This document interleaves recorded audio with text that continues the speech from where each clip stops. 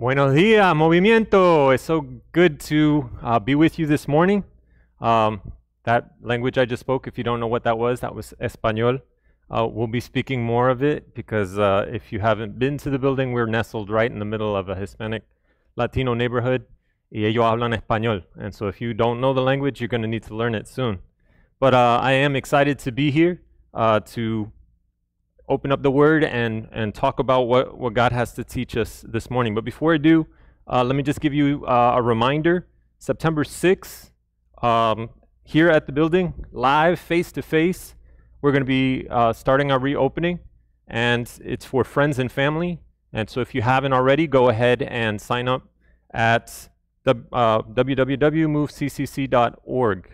And then September 13th, 5 years we're going to be celebrating, and so sign up there as well, because we're going to be together. We're going to celebrate what God has done, how He has just been blessing us, even in the midst of this pandemic. We will see each other face to face, physically distanced, as my wife likes to say, not socially distanced. We're going to still talk, we're going to still connect, but we're going to be together, and we're going to celebrate together. So we're excited. I've got some bad news for some of you. If you are a student, summer is almost over. Oh, I'm sorry. If you didn't already know, I'm a school teacher, so I start tomorrow, and we get this thing rolling. We'll see what it looks like with online schooling, but here it comes. So in honor of school coming back, I'm going to give you a 2-question quiz. Just 2 questions. If you're a member of the movement, you should know these answers like this. And if you don't, I think Dee's going to help you out. The first question is, what is the vision of the movement? What is the vision of the movement? I'll give you a second to think or cheat. All right. Do you know? The vision of the movement is, we are a church that is distinctively different, self-sacrificing disciples of Christ, growing in relationship with God and with one another. Did you know that? That's what we desire to be here at the movement. And the word disciples is an important word that we're going to unpack today, because a disciple is somebody who is a student of Jesus, somebody who has been given a new identity because he's put his faith in what Jesus has done for him. And so we want to be disciples of Christ, doing what? Growing. So when we put our faith in Jesus, we've got to be growing. So I found this little quote in this little book called Basic Christianity by John Stott. And it says, the great privilege of the child of God is relationship. His great responsibility is growth. Everybody loves children, but nobody in his right mind wants them to stay in the nursery. The tragedy, however, is that many Christians, born again in Christ, never grow up. Others even suffer from spiritual infantile regression. Our Heavenly Father's purpose, on the other hand, is that babes in Christ should become mature in Christ. Our birth must be followed by growth. The crisis of justification, our acceptance before God, must lead to the process of sanctification, our growth in holiness. That's our responsibility. So if we are disciples of Christ, then we should be growing in relationship with God and with one another, because we're invited into this family. Question number 2, what is the mission of the movement? Give you a second to think. That's correct, Stacy. The movement church exists to leverage who we are in Christ to change the world around us. So who we want to be are these distinctively different, self-sacrificing disciples of Christ. How do we do that? We leverage who we are in Christ. And so like I said, when we put our faith in Jesus, we become a new creation. That's what Corinthians tells us. Galatians 2:20 tells us, it is no longer I who live, but Christ who lives in me. I have a new identity. I become a new person. I'm not the same person I was before. If you've been a Christian for any period of time, you knew what you were like before you were a Christian, and now you look at your life now, and there should be a difference. And if there's not a difference, then there's some conversations that you need to have with God. Another one in Corinthians is that you're not your own. And so that's what we're going to see with this word leverage. This passage that we're looking at in Matthew, starting at 24:36 and ending all the way to the end of chapter 25, which we're going to look at in a moment, is how we leverage who we are in Christ, how we can start to change the world around us because we understand our identity. And our identity, I'm going to tell you the point now, is to be a steward. And that's an old-time Bible word. It just means a manager. So you come to the realization that you're not an owner of anything once you become a Christian, but you're a manager of everything that he gives you. Let's pray. God, thank you so much for this opportunity to open up your word and to share it with family and with friends.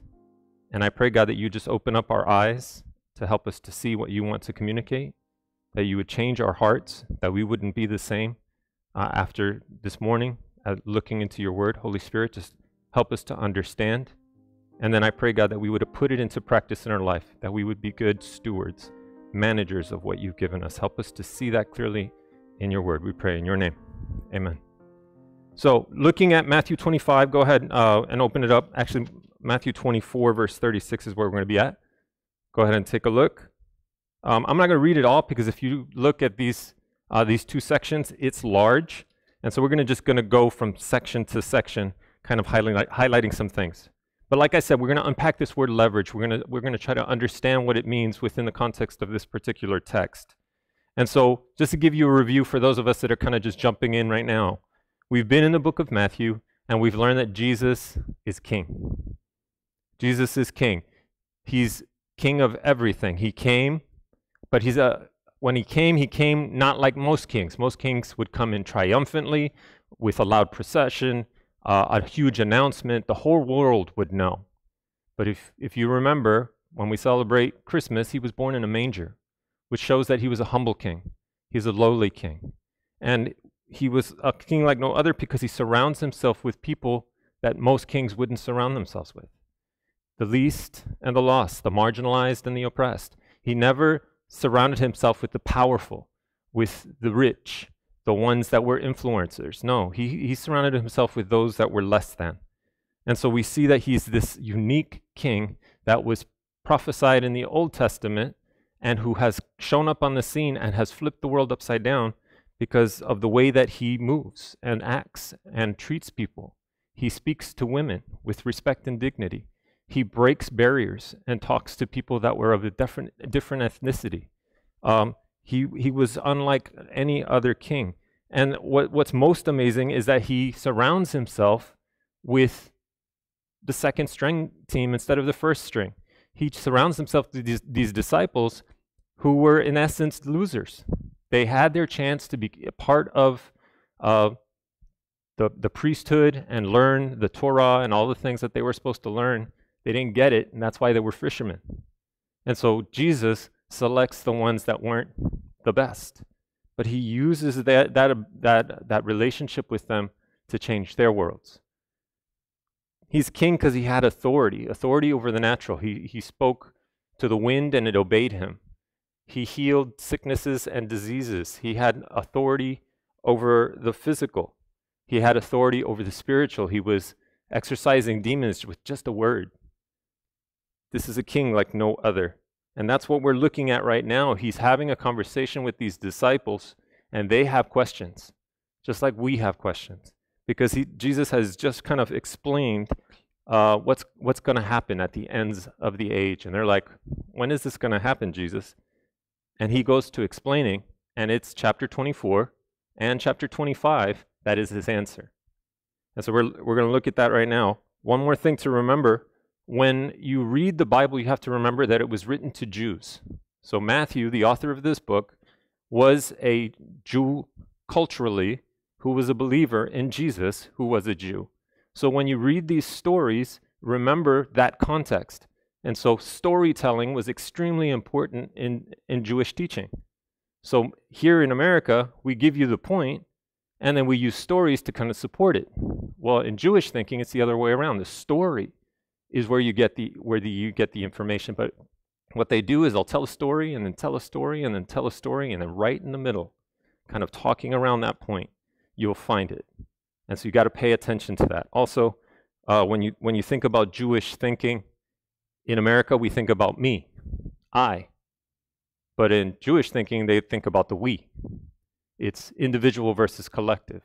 And so as you read this, think to yourself, as a Jew would, understand it the way they did so that you can understand it the way you're supposed to. All right, so let's take a look at the first section, talking about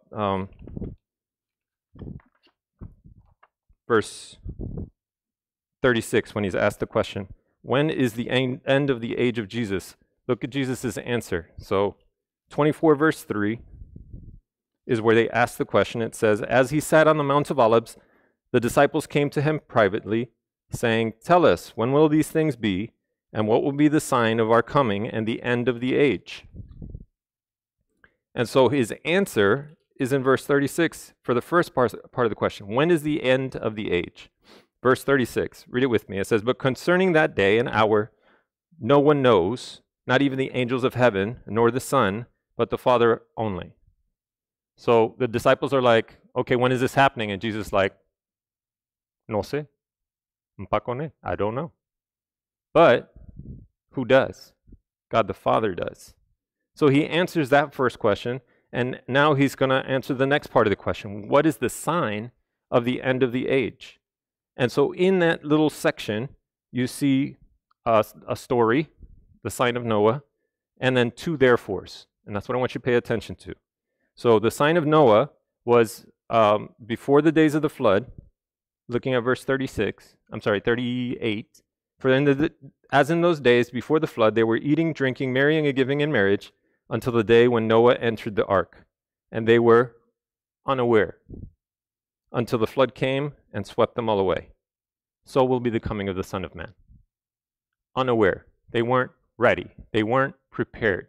They weren't watching. It caught them off guard, right? And so what is Jesus' point here? Look at the two therefores, starting at verse 42. 42, therefore, stay awake, for you do not know on what day your Lord is coming. Stay awake, be watchful. The next therefore is verse 44. Therefore, you also must be ready, for the Son of Man is coming in an hour you do not expect. So you've got to be awake, watchful, and you've got to be ready, prepared. Put those two ideas together, and what you are as someone who's supposed to be leveraging who you are in Christ, you need to be expectant.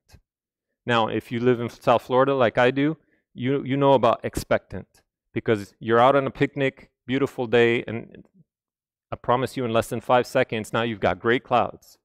And what are you expecting? You're expecting lightning. And so you are watching because you know that those gray clouds mean something, but then you're also waiting, so you go into a safe place to avoid the lightning that can come at any moment. You know it's coming, you just don't know when. So you're watching and you're waiting, you're expectant. And so if you are a Christian who has put their faith in Christ and what he's done on the cross, then you are expecting, you are waiting for Jesus to return. When? I mean, based on 2020, it could be the day after tomorrow. But at some point, we know he's coming. Now, lots of theologians have debates. Is he coming before the rapture, after the rapture, before the tribulation, after the... I don't know. Here's what I'm going to tell you. Jesus is coming. Amen? He's coming again. And so the question is, what do you do in the meantime? You're being expectant. You're watching and you're waiting. But what are you doing in the meantime? Well, Jesus is an excellent teacher. He gives us the answers by giving us 3 more stories. Verse 43 talks about the thief in the night. Let me read it for you. But know this, that if the master of the house had known in what part of the night the thief was coming, he would have stayed awake and would not have let his house be broken into. Therefore, be ready.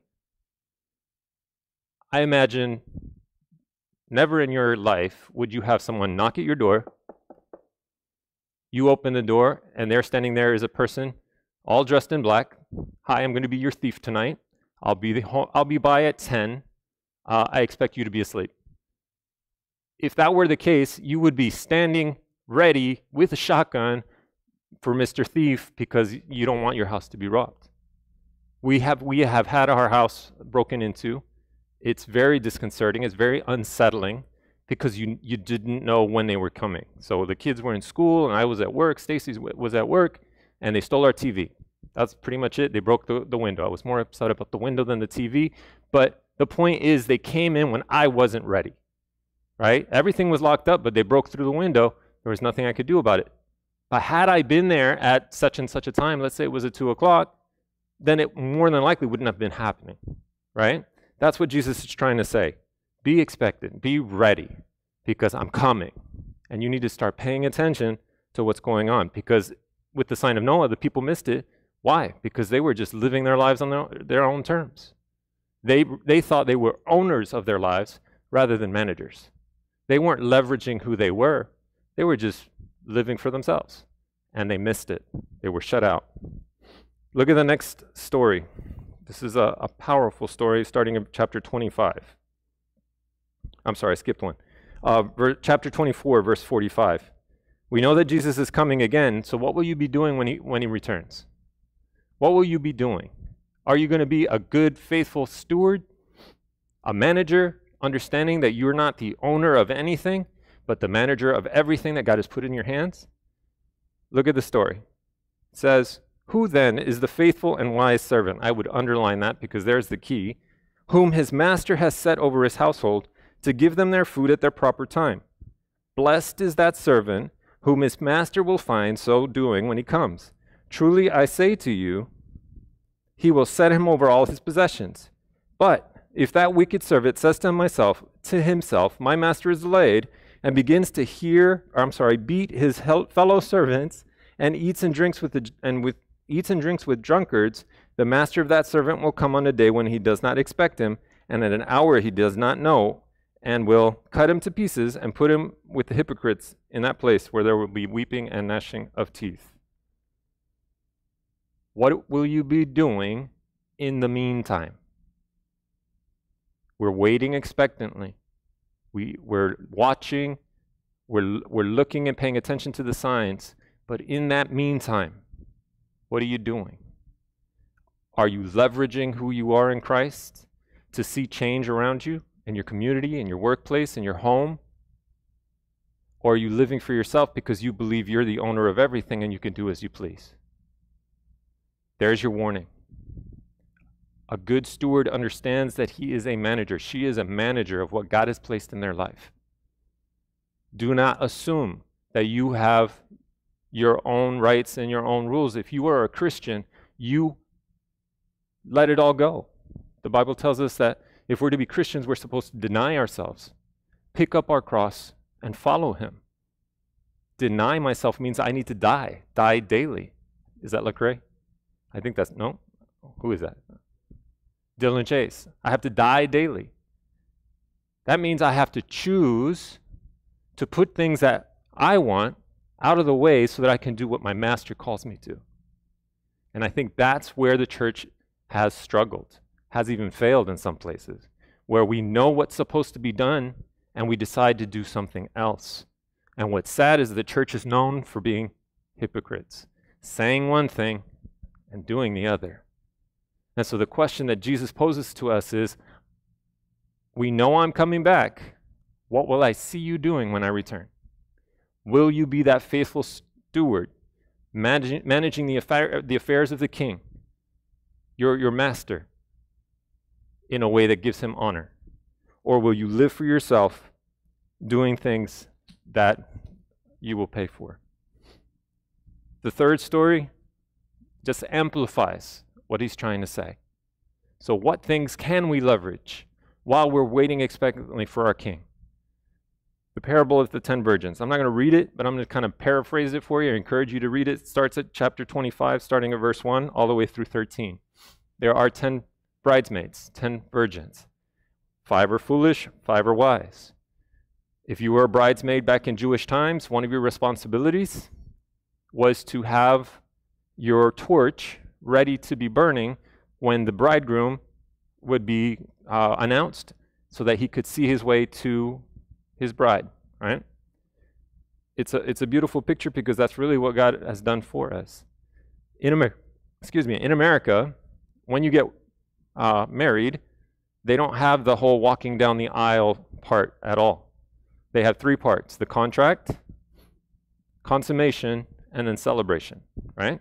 So the contract is where the groom will go to the dad, sign, saying that I'm going to betroth your daughter, I'm going to take care of her, I will be responsible for her. Joseph and Mary were betrothed, if you remember from way back early in Matthew, right? They were legally married, but they had not consummated the marriage. What does that mean? They haven't had sex yet, right? In a Jewish wedding, the groom would leave his legal wife, who is not consummated the relationship with, at her home, and he would go to his father's house and add an addition to prepare a place for his bride. That should sound familiar to you. If you remember John 14, I go to prepare a place. I go to my father's house to prepare a place for you, and I'm going to come back for you. Check it out, John 14. That's the picture here, right? And so he is building a place for his wife. The father tells the groom when he can go and get the bride, right? Don't know when it's going to happen. If you are a bridesmaid, you have to be expectant, watching and waiting. And we see that the foolish bridesmaids, the foolish virgins, did not bring enough oil. And so the bridegroom is announced, he's coming, and they were left with no oil. And so they asked the wise ones who had prepared, who had leveraged who they were. I'm a bridesmaid, I should be prepared, I should be expectant. I should manage my time. That's something that we can leverage as believers for this responsibility. And so they told those foolish ones, you know what, go back to the store and buy some. Well, when they were gone, guess who showed up? The bridegroom. And they entered in, celebrated. That's the last part after the consummation. And I won't even tell you about that one. That's kind of weird.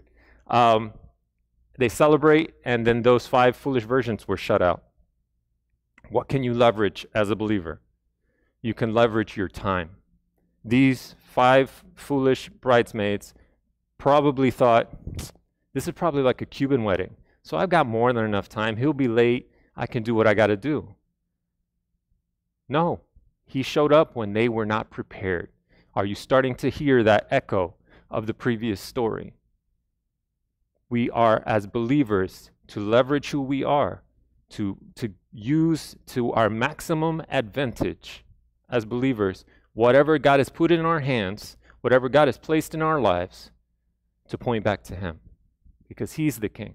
Everything is His, and we need to live our lives in a way that exemplifies that. The parable of the talents is also another story to make the same point, and it just keeps amplifying this idea that you can leverage not just your time, but your talent and your treasure. The word talent back then was a monetary value about a little over $1,000. Probably where we get the word talent today, right? And I'm going to retell that one as well because it's rather long. But you've got a master who calls his servants, and he gives one servant 5 talents, gives another servant 2 talents, and the third servant 1 talent. He says, I've got to go on a trip. I want you to work, make this work for me. Make that money work. And so he returns, and he talks to the dude with the 5 talents and says, what you got for me? Master, I got 5 more talents for you. Here you go. The one with 2, I doubled it. Now you got twice as much. Now you got 4. And then he has a conversation with the one with the 1 talent. Master, I knew you to be a hard man, and you reap where you did not sow. And so what I did was I buried it in the field. But here you go. Now, here's what I want you to notice. The master was not upset with the one that had 2 talents because he didn't get 5. They all received something. They all had something to leverage, right? What his master was pleased with was his faithfulness, his willingness to take a risk, to understand, I want you to make this work. I want you to use this to maximum advantage. And if you look at it, the dude who had 5 came back with 100% return. I wish I could make my money do that. The one with 2 did the same thing, and the master was pleased. As a matter of fact, he said, "Well done, good and faithful servant. You've been faithful over a little. I will set you over much. Enter into the joy of your master." When we are faithful, the reward is joy and a celebration from the master. Isn't that what we want to hear from God when he returns? Well done, good and faithful servant. It's not about us. It's not our stuff. It's his stuff. He's the king. He asks us to manage it, steward it, use it, leverage it to have an impact. And all too often we think that this stuff is ours. It's my car, it's my house, it's my life. And church, I'm telling you, you're wrong. That's why the church is known for its hypocrisy. Because we don't understand Scripture. We don't understand what it is clearly communicating to us. There is a king, and it's his stuff. It's not yours. What can you leverage to give him the glory? So no one complained. Everybody was content with what they have. But I want to look at this the one that did nothing. Why didn't he do anything with it? Because he was afraid. He was fearful. He thought, I can do whatever I want. I don't trust this guy, so I'm going to just hide it. Do nothing with it. Not leverage it. And look at the reaction of the master. Verse 26 in chapter 25, it says, "But his master answered him, 'You wicked and slothful servant, you knew that I reap where I have not sown, and gather where I scattered no seed. Then you ought to have invested my money with the bankers, and at my coming I should have received what was my own with interest. Take that talent from him and give it to the one who had the 10. For everyone who has will be more given, and he will have an abundance. But the one who has not, even what he has will be taken away, and cast that worthless servant into the outer darkness, in the place where there will be weeping and gnashing of teeth.'"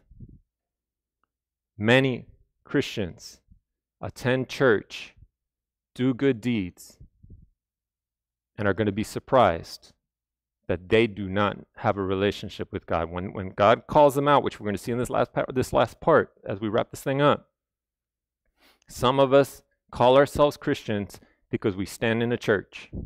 But that would be like standing in a garage and calling yourself a car. It's not about your attendance. It's not about the things that you do. It's about your relationship with the king. Do you have one with this king? Do you understand that your identity is no longer your own? You owe Jesus a debt, a life debt. Think about Star Wars. Who is always at Han Solo's side? Chewbacca. He's always at his side. Have you ever wondered why? Well, if you watch the movies like I have, I'm a geek, I know. Chewbacca owed Han Solo a life debt. Han Solo saved his life, and Chewbacca and his culture would always be at Han Solo's side. Church, you owe Jesus a life debt. He died for you when you didn't deserve it. He died for me when I was his enemy. And what can I do while I wait expectantly for his return? I can live for him. I can leverage who I am to impact people who don't know him yet. My job, my home, my car are not mine. They're his. And I should use them in a way to benefit those who don't know him yet, to encourage those that do. So let me ask you, how are you leveraging the things in your life? It doesn't matter if it's a broken down car. Guess who has a broken down car? Me. But I can still leverage it. I know some of us are like, well, I don't have any talent. My talent, I can read really fast. You compare to Robin, who has like 50 talents, sometimes you want to get jealous. It's like, oh, she can sing? Dang. She can dance? She can do spoken word? She does art? Like, come on now. Come on, God. I can read fast. Like, what do I do with that? But whatever your talent, you can leverage it for God. Because who gave it to you? God did. Who gave you that job? God did. Who gave you those kids? God did. What are you doing with the things that God has placed in your life, in your hands? Are you living for yourself? Let's find out what happens if you do. The last part, looking at 31 through 46. He tells this story of what will happen when he comes into his glory, when he is rightfully placed as king. It says, when the Son of Man comes into his glory and all the angels with him, then he will sit on his glorious throne. Who's sitting on that throne? Is it you or is it the king? If it's the king, then you live for him. Because before him will be gathered all the nations, all the people, and he will separate people from one another as a shepherd separates sheep from goats. There will be a time where the hypocrites are going to be exposed, where the people who live for themselves are going to be pushed off to the side. And that will be a scary day. It won't matter that you said, I was a member of the movement. I gave X number of dollars. I fed this guy week after week. It does not matter. If you don't know the king, then the king doesn't know you, which means you are separated eternally. Sheep, those that have leveraged their lives for Christ, the faithful, the loving, the obedient ones, they're the ones that are going to do things. Look at some of the things they did, starting at verse 34. He says, then the king will say to those on his right, come, you who are blessed by my Father, inherit the kingdom prepared for you from the foundation of the world. For I was hungry, and you gave me food. I was thirsty, and you gave me drink. I was a stranger, and you welcomed me. I was naked, and you clothed me. I was sick, and you visited me. I was in prison, and you came to me. Watch the righteous sheep answer.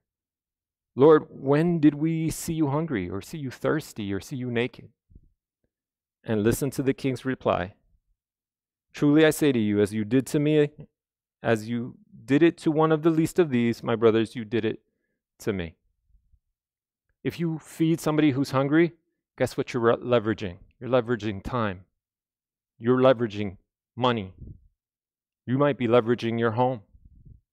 If you're giving somebody a drink, that's time and money. That's an effort on your part. They leveraged who they were in Christ to make an impact. Look what happens to the goats. They have the same situation, but they did not respond because they forgot that they are not owners of their lives, but only managers. He says to those on the left, depart from me, you cursed, into the eternal fire prepared for the devil and his angels. I was hungry and you gave me no food. I was thirsty, you gave me no drink. I was a stranger, you didn't welcome me. Naked, you didn't clothe me. Sick and in prison, you didn't visit me. And then they will also answer, when did we see you hungry? When did we see you naked or thirsty? And the king answers, truly I say to you, as you did not do it to one of the least of these, you did not do it to me. And these will go away into eternal punishment, but the righteous into eternal life. Imagine what West Homestead would look like if we leveraged who we were in Christ to make an impact on this community. Individual action makes a collective impact. Individual action makes a collective impact. If I feed the hungry, clothe the naked, and you feed the hungry and clothe the naked because you're leveraging what God has placed in your life, because you know that you are no longer your own, that you owe Jesus a life debt, the community changes. And they come into a living and loving relationship with the King. John 13:34 and 35 tells us that the world will know us by our love. That's why I wear the shirt. Love is our chicken, right? You should recognize it as Chick-fil-A writing. Have you been to Chick-fil-A lately? It is astounding what they can pull off. We were traveling somewhere, and there were at least, I promise you, 50 cars wrapped around the building 2 times. Every single person knew their role, knew what they were responsible to do, and they did it with excellence. I kid you not, we were in the line expecting to be there for 30 minutes, and we were probably done in 15. Each person doing what they were trained to do, what they maybe even had the talent and ability to do, and excellent service was given. Would it not be mind-blowing if the church was known for its love? Would it not change this community if the church was known for sacrifice instead of hypocrisy? Let me ask you, as I wrap this up, what are you leveraging for Christ? Take an inventory. There's going to be some questions to discuss in a moment. What are you leveraging for Jesus? You might sit there and say, well, I don't have much. That's a lie. Because you have your life, which means you have time. You have a voice to speak with. That means you can sit with someone and talk. Or even better, listen. There are things that you have that you've taken for granted, to be honest, and you have not leveraged it for Him. The promise is clear. The reward is a relationship with the King. If you leverage who you are in Christ, the way that we're called to, you get to spend time with the Creator of the universe, the King of all. He's going to change you from the inside out because He gives you the Holy Spirit to walk with you through this process. And so if you don't know the King right now, it's very simple. You admit that you've been owner and not manager. You admit that you've been living for yourself and not for Him. That's just called sin. And you confess it. You just say, God, I haven't trusted you. I've lived for myself. And you ask for forgiveness. God, I admit I have lived for me and not for you. And then in that moment, God comes to live inside of you. That you've just been justified. And now you begin this lifelong journey of leveraging who you are in Christ to make an impact around the world, around your world. And so if you have questions, you can put it in the chat. If you are, needing to have conversations, reach out to somebody.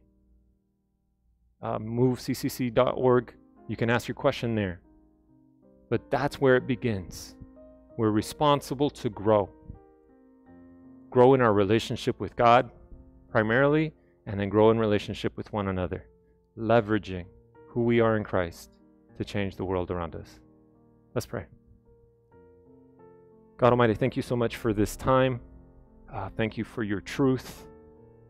Help us to be the stewards that understand that we are managers and not owners. I pray for those, God, that may have put their trust in you even this morning, that they would reach out to someone and ask questions, that they would look in your word, read for themselves what your truth says, that you love them, that you have a purpose and a plan for them, and that you want to change their lives from the inside out. For those of us that are believers, God, I pray that we would really take inventory of our lives and look at what it is that you've put in our life that we can start to leverage, if we haven't already, to impact others, to give you the glory that you're due, but also to reach out and to love others. God, what an amazing story it would be if the movement was known for its love, just like Chick-fil-A is known for its chicken. We pray in your name. Amen. Have a great day, and we'll see you soon.